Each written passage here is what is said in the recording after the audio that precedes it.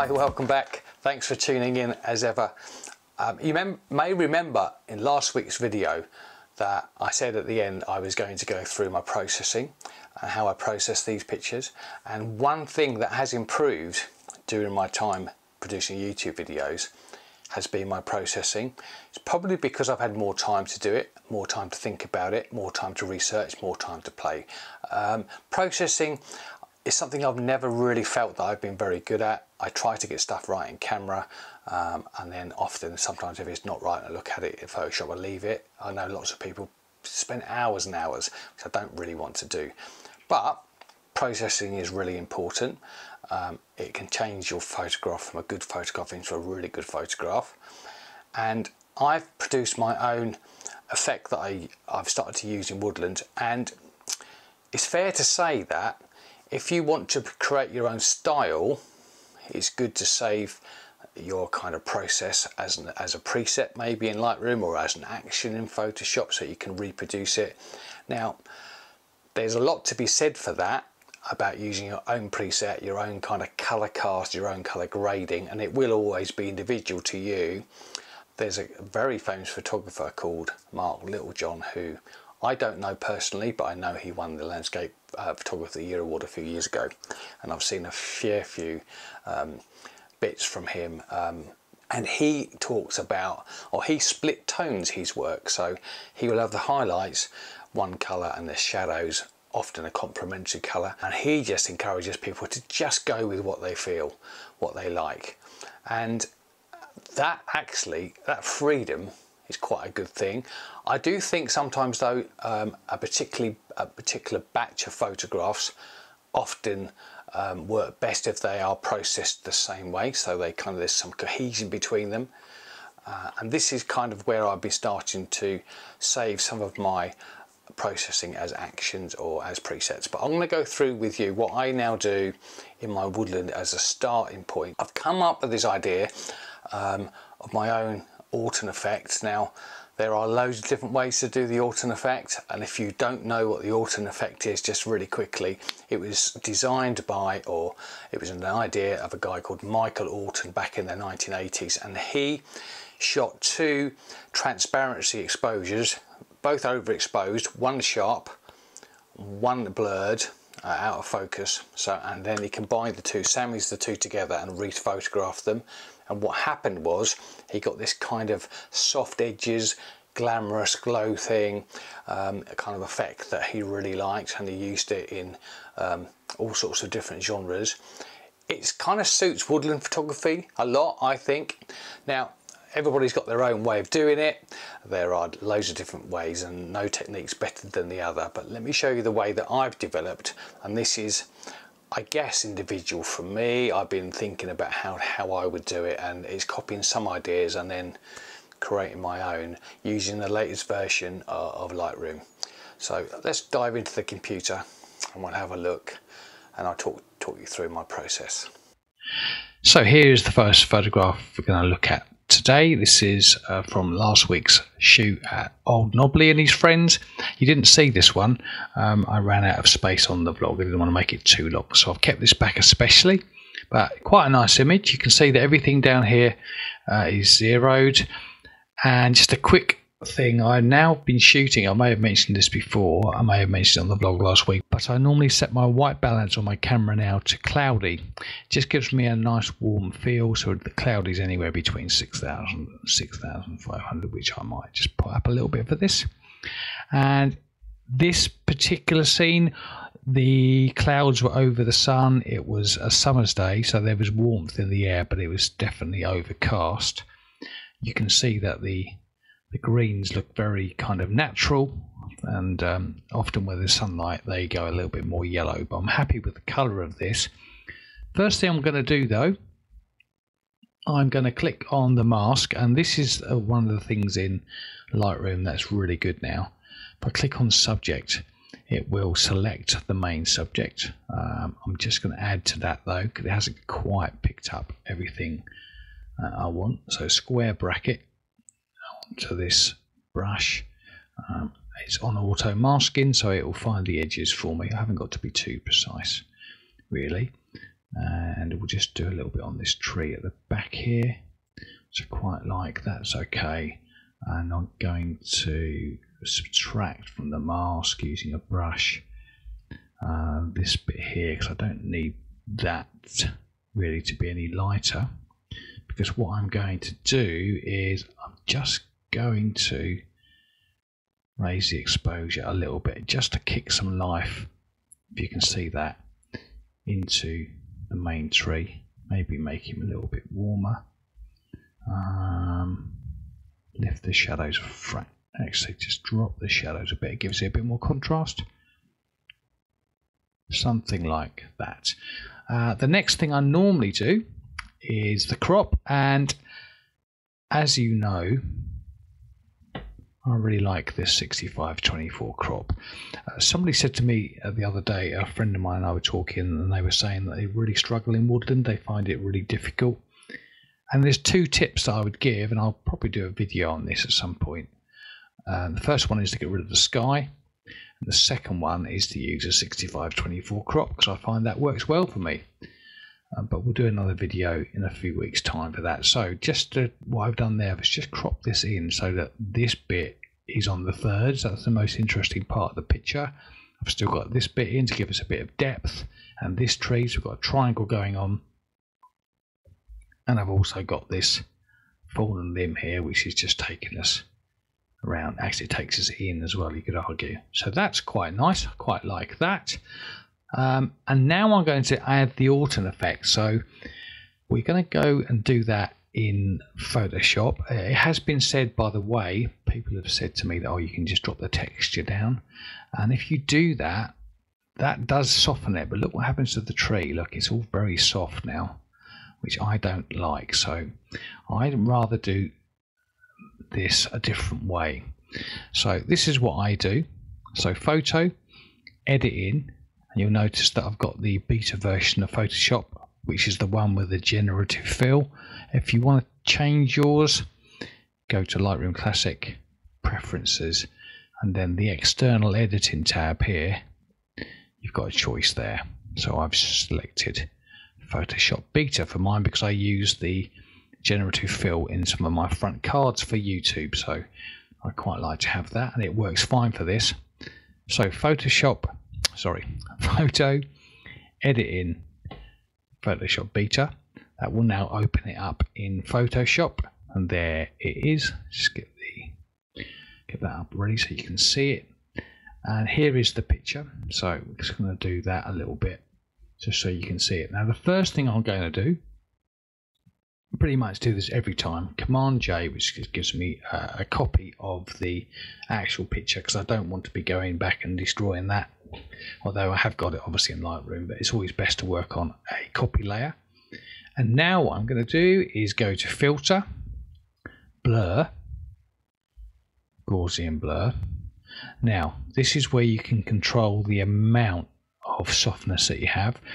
The recommended, or people say that you should have this around about the pixels count of your camera, so mine's around 45, and that will do fine. Now that looks pretty hideous, but bear with me. This is where the softness comes from. I'm now going to go to a adjustments layer and click levels, and now I'm going to just pull up the shadows. I crunch this a bit and make it really contrasty. Pull down the highlight, something around there, and then I'm going to merge these levels together, so these layers together. So we're going to look at that. Click on, hold Command down and press layer 1. I'm now going to right click and merge those layers together, so that's crunched them together, but it still looks horrible. But if I then click on the opacity and just pull this down to somewhere around, and this again where you can adjust how much you want out of focus, or how soft you want it. And I actually, now that to me is too much for the tree, but it's quite nice for this foliage. Maybe too much. Let's go down to something like 25%. I'm not worried actually how much it affects the tree, because you'll see that in a second. So that's that. I'm just now going to do the same thing. I'm just going to flatten these together So let's flatten that, and now I'm going to go back into Lightroom. Now this is the bit that I've been practicing, or this is a bit that I've come up with myself. Let's just have a look at that.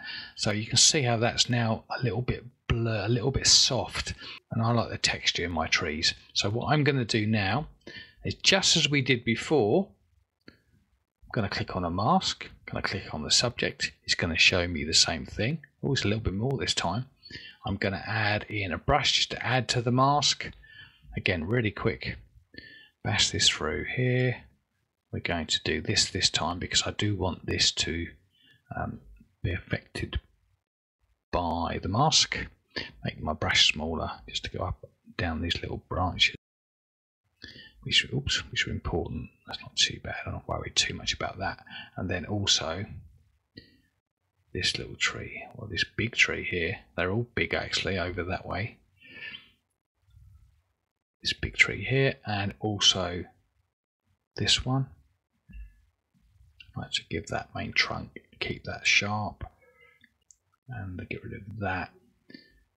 So what we're going to do now is we're now going to, one more bit there, we're now going to apply the dehaze, the texture effect back into this.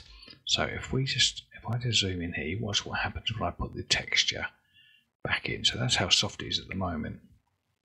And now I'm going to bring the texture brush right back into 100. Maybe just come down. I never like to go maximum.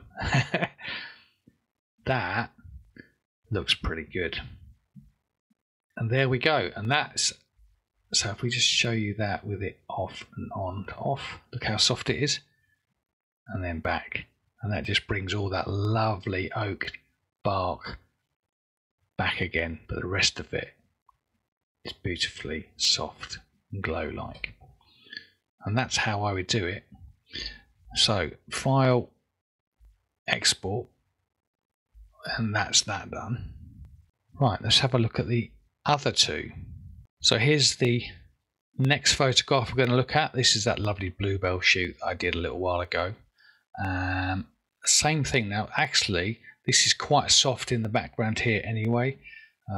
It was kind of a little bit out of focus. I used a wide open aperture, so that looks quite nice. But I'd like this to glow a little bit to give that lovely soft evening light. So I'm going to do exactly the same thing. I'm not going to adjust anything on this because you can see I've already processed it. But let's go through this quickly and see how quickly we can do this. So photo, edit in Photoshop. Photoshop will then open it up. Here it comes. There we go. So let's see. Command J gives us a copy. Filter, Gaussian blur. It'll already be there because I used it last time. Like that. I'm then going to go adjustments, adjustment levels. I'm going to pull this up to around about 13, 14, and then I'm going to whack this down somewhere around 150. Okay, that's that. Hold Command, hold layer 1, right click, merge the layers, hit the opacity dial, bring that down to somewhere around 25. I could actually go a little bit more with this because I'm going to bring the foreground back in, so that's quite soft and lovely. I'm kind of exaggerating this a little bit because it's obviously going to show on your screens and things, so it's not so easy to see, but I'd probably, if I was printing this, go somewhere around 20. But for now, let's bring it back up to 28. Okay, and now I'm going to command copy, or I could go filter and just flatten these in that way by the layer tab, sorry. Right, that's done. File, save. That will then bring it back into Lightroom when I close it, and here it is. And now what I'm going to do with this is I'm going to use, again, the masking tool. And this masking tool in Lightroom is absolutely fantastic. It's really changed a lot of what I've done, the way I work. I really like it. Brush tool, just going to add this into the mask because that tree, having that tree sharp is really important. I think makes the picture, it's very difficult with such a small limb. Actually, I've missed a bit there. Let's just do that bit there and that bit there. There we go. make the brush bigger, you just press the square bracket and it will make that tool bigger. So we're just going to go up this tree, left bracket makes it smaller. I'm just going to tickle some of those, and maybe this one as well. This little lovely silver birch, beautiful. And again with these, we're going to go back to the effects tool and we're just going to turn up the texture. And now that linear gradient is obviously affecting the bluebells in the front here, and it gives us a lovely drop off. So if we do that, let me zoom this in for you. So somewhere around there, if we watch here and here, we should see that just sharpens those bits of bluebell up, but we keep the background the same. Oops, let's just make that smaller just so you can see it. So the overall effect is it just sharpens it up, and that tree here, look, very obvious as well. There we go. That's that one done. Now I'll save that. Now quickly, let's just do the waterfall one. This needs a little bit more work, and the first thing I would do here is crop this. I actually wouldn't probably do a 65-24 crop because I quite like these greens, so something around there works. The exposure might need to be pushed a little bit. We're going to just push up the color temperature because I wasn't using cloudy in this particular point. That looks nice. Happy with that. I think there are some other works I can do with this, but for now let's just leave that like that. So here we go. Edit in Photoshop. It opens in Photoshop. So yes, we're going to use the Lightroom adjustments that I've just did. Command J, create a layer. Filter, Gaussian blur. Adjustment, levels. And you could create this as an action if you wanted to, so it would do it automatically for you. The only thing is you might want to change the amount of pixels. Certainly this next step, command, let's just flatten that, merge those down. This is the bit that you would probably want to adjust every time, but you could obviously save an action to just do that, I guess. There we go, somewhere around. Again, I'm going to exaggerate it a little bit because I'm going to pull this back in a second. And then we're going to go to, so this time I go up here, layer, flatten image, that's where you'll find it. File save, not save as, because otherwise it won't open it back into Lightroom. Get rid of Photoshop. Here is the final one. So now what I'm going to do, exactly the same before, I'm going to use a linear gradient. I'm going to pull that here. Now I want to add little bits of this rock and this with the brush. So a brush, you can use different things for this, but I feel quite comfortable with a brush, so we're just going to brush in some of the mask there so this all stands out, including that foliage. Actually, that's all fine. We could actually do another linear gradient from the side, but I quite like this bit here being nice and soft. I think that looks okay. I don't want to touch the water though. I want that to stay the same. Again, I like this sort of softness in the trees on the left here. Let's just go underneath. This bit is really nice to have this sharp here. Maybe that bit. Maybe there.